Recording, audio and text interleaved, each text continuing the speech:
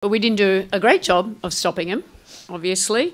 But they're great players, and they're getting into the paint. Jackie obviously was making a lot of threes. It was more about our, she had made a few, but it's like the early, matching up a little bit earlier.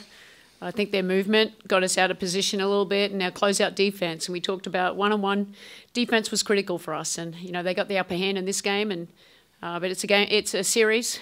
We know we can defend better, and we got to make them a little bit more harder than what they were. I mean, they had too many open layups at the rim. I think especially defensively, making sure that we're behind them and we're able to protect the paint in whatever way we can. And then the same thing, being in the ball screens, making it difficult for the guards, and then just helping them get downhill on offense. They went under a lot on us, and making sure that, we set screens a little bit differently. Continue to show a crowd. They do different things based on who's matched up on me, so Asia versus AC and things like that.